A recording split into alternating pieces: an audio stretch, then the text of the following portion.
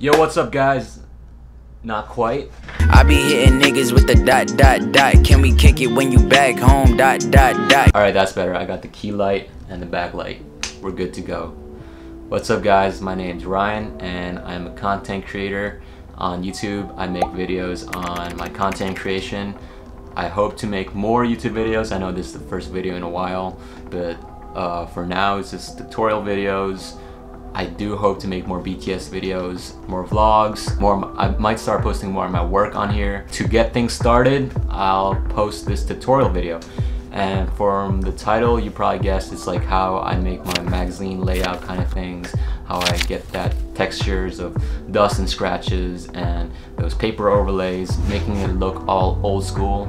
And someone actually asked me about this, and I learned how to do everything on YouTube or like online, not necessarily YouTube, although most of it was on YouTube. But what makes this tutorial video a little bit different is I compiled all those tutorials together, and hopefully this video answers all your questions instead of just one of them. So let's just get started on the computer. Alright, now we're in Photoshop. That's where I do all of these kind of layouts in. And if you want to do a layout for Instagram, I suggest 1080 by 1350 pixels.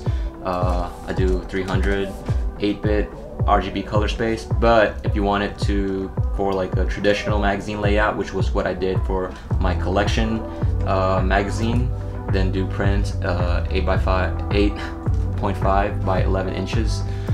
But I'm just gonna go with this for this tutorial video. Just to level with you guys here, for this tutorial I won't be making like a dope ass edit. That's not my intention. My intention are just to show you the techniques. I'm not going to be going over like design theory or what I think looks good. Really, I just do whatever, and there are like a number of inspirations online that I draw from, but I won't be going over those today. I'll just be putting like random pictures in random spots using the techniques that I use. Anyways, I prepared these pictures for this tutorial. I'm going to use this picture, use this picture, use this picture. And then I'm just going to drag them here to Photoshop. I held down Shift to select all of these, and I'm just going to resize them and then reformat it just a little bit. Not to make it look good or anything, but just to resize it a little bit. And if you want to get like super into it, super like organized with your layout and stuff, you can go to View, and then you want to show your rulers, and my rulers are already showing right here, and you can click and drag, and you can set ruler points so they snap more easily, I guess. And you can like divide it up by 3 and divided by 3 and stuff, and make it look good.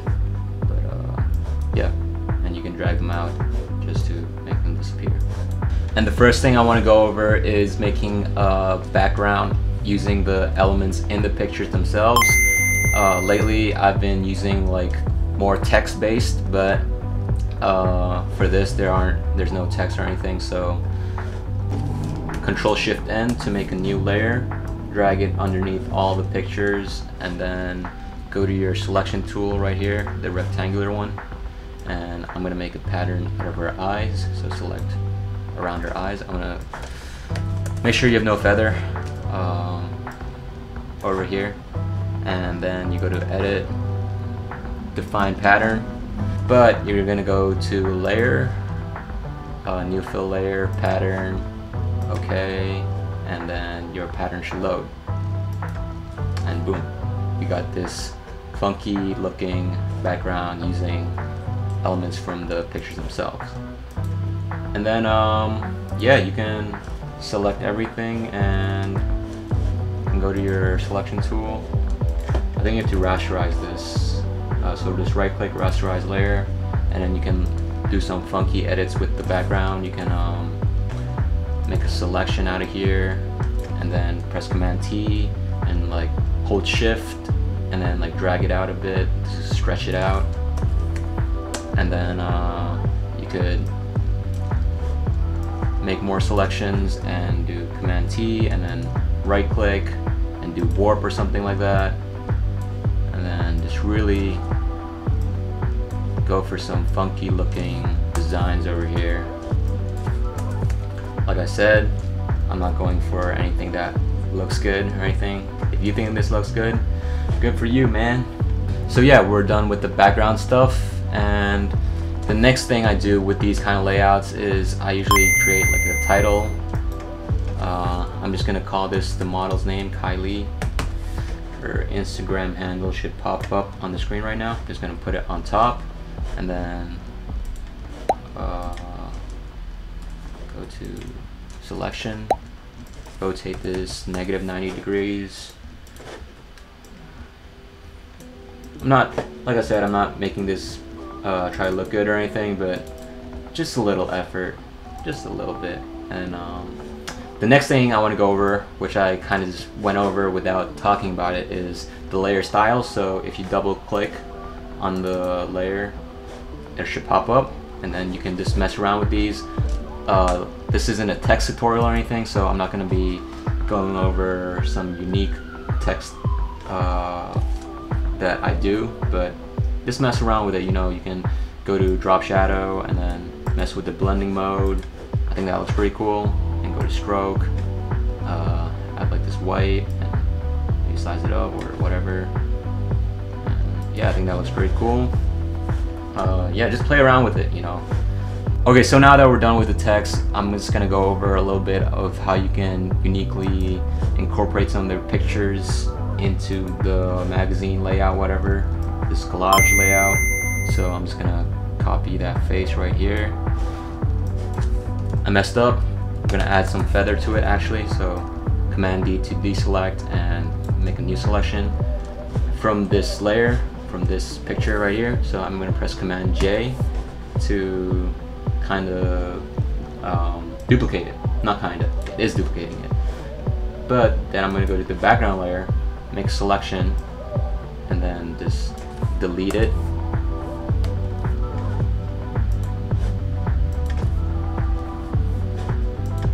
Sorry, this is not cooperating. There. So you can see a little bit of feather, that makes it a little bit interesting. And I'm gonna go back to the duplicated layer and put that there. So yeah, kind of like blends in a little bit better. You can kind of stretch that out if you want. And yeah, just play with the feathering when you're selecting stuff. It doesn't have to be this square selection tool. I actually like to use the polygon or quick select, whatever. I know some people use a pen tool. I don't really mess with that, but yeah. So now we're done with this feathering technique, I guess. So now I'm gonna go over this way you can incorporate your pictures in another unique style that's not feathering. So I'm gonna first create a new layer, Control Shift N, and then I'm gonna go to brush, and I downloaded these brushes online. They're all free. I can't distribute them myself, so you're gonna have to search for them.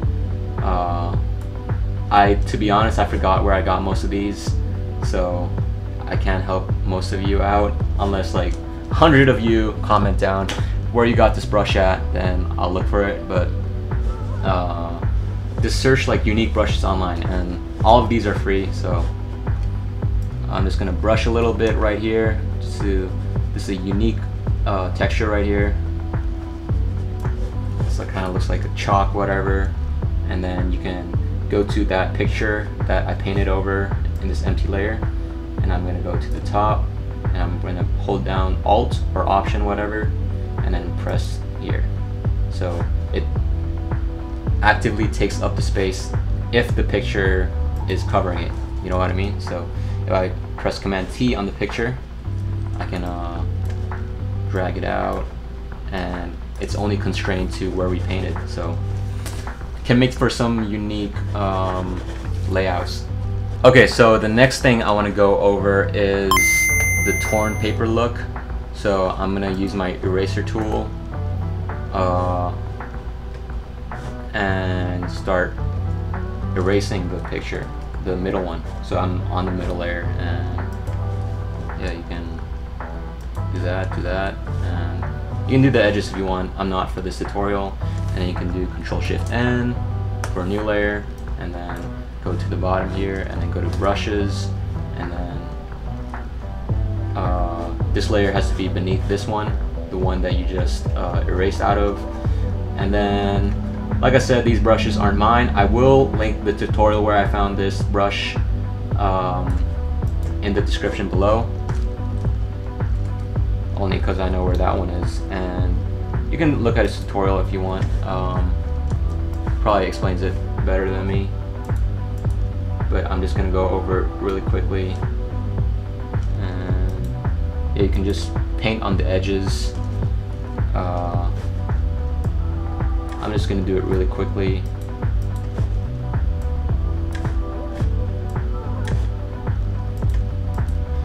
And like lately, I've even not been using these torn edges look, but I've been also using the pen tool and using shape and fill as white, and I've been making like these really straight edges, which like kind of mimics like a scissor kind of look. So it might look better in some cases, it might not, but I need to merge this down actually. So to make it look a bit more realistic, you can add some, go to layer style, so you can double click and drop shadow.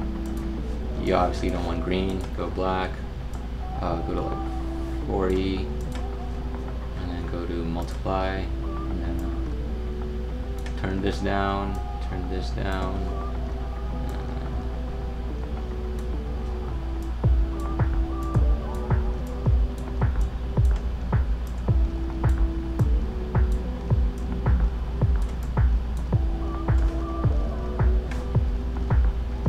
Fine, and you should do it here too. Drop shadow. The key is subtlety, so yeah, I think it looks better. Like I said, I'm going over this really quickly, so it doesn't look the best. If you spend some time on it, I guarantee you it'll look good. The next thing we're gonna go over is how to add that really old school look from magazines, which is making a new layer first and then Control-Shift-Alt-E, and that basically creates a layer out of everything you just made below. So this is the layer that you just made. The reason why we have to do that is because if we don't do that and it's an empty layer and we go to filter, noise, add noise, there's no selection because it's empty. And if you go to the bottom layer, it'll just apply the noise to the text, Kylie. So you have to do Control-Shift-Alt-E and then go to filter, add noise, and I usually do Gaussian. I mean, you can mess around with whatever, but I do Gaussian. And again, subtlety, or sometimes you want to go crazy, but 5.35 for this one, I guess. And yeah, that looks a lot better before and after. And then the next thing we want to do is we want to add some texture to it. So you can find these crumpled paper overlays online. Just search crumpled paper overlay, and then I'm just gonna copy this whole thing. I'm gonna rotate it 90 degrees, move it,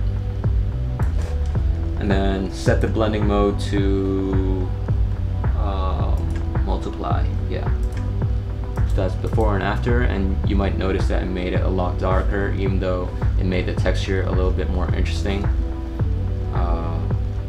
So we have to go to adjustments and then go to the curves, and then usually I like to raise my blacks quite a bit because it makes it that even like more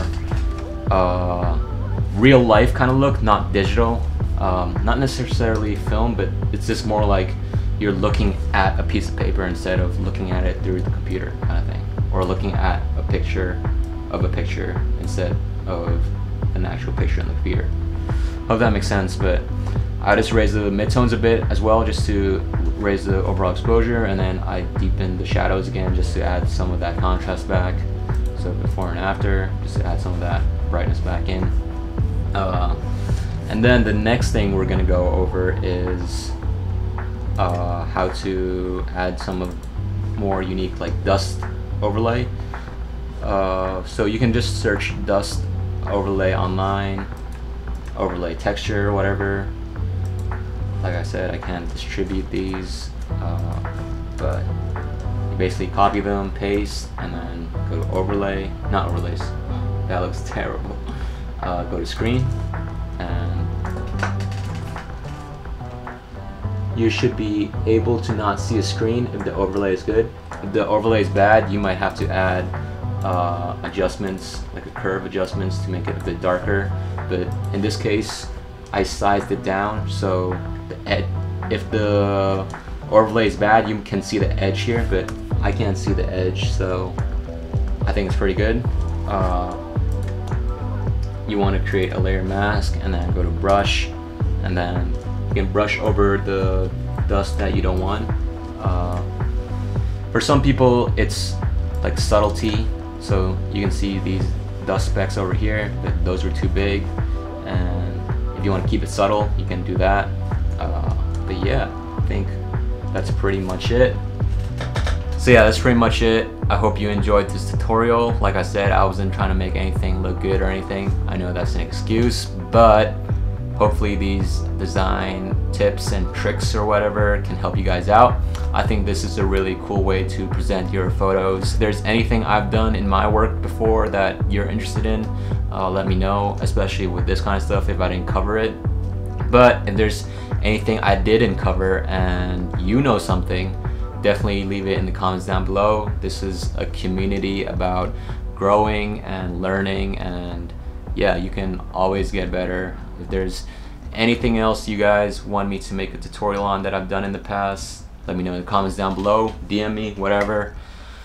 Peace. If you talking about self-love, I could be that. Brown sugar, hot water, chamomile, tea bag. Road trip out to the Ventura Beach House. When I think about it, then I guess that I could see how everybody think on Hollywood. I could see it, how everybody think on Hollywood. I don't want no problems.